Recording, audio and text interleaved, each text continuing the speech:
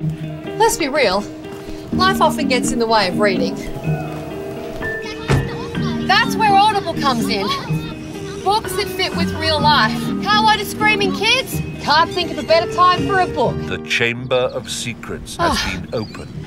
Hey, oh wow, they're not my kids. Audible is perfect for active lifestyles. Or semi-active ones. I might dip into an epic series. Don't be afraid, he whispered into my hair. There's the two of us now. Hey. Audible is excellent for unwinding in bed with a cuppa. Doesn't smell like a cup of tea. Well, it's not tea. It's hard tea. What are you, the tea police? And that's why the average Audible listener enjoys 22 books a year. But don't just take my word for it. Audible is amazing when you're cooking up a storm. Oh, What's cooking, Poe?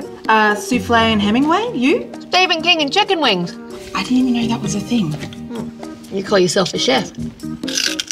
Hey. Just listen and seek to understand.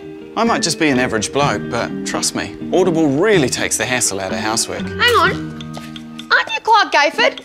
Yes, You're not an average bloke, you're... a dedicated stay-at-home dad. No, I mean, yeah, sure, but you're New Zealand's... Third best amateur fisherman? Really? Sorry, who are you?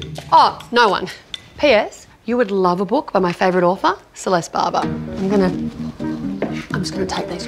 Bye, strange lady. There's a sheep in your lounge room. Well, some guard sheep you turned out to be, Rex. Audible! With over 400,000 audiobooks. Sorry. It's books that fit with real life. Or soz, that's me. You know what it's like. Oh, there's another one, and another one, and another one. Download now and get your first audiobook free. Come on, Rex. Let's go for a walk. Look at that, grass nirvana.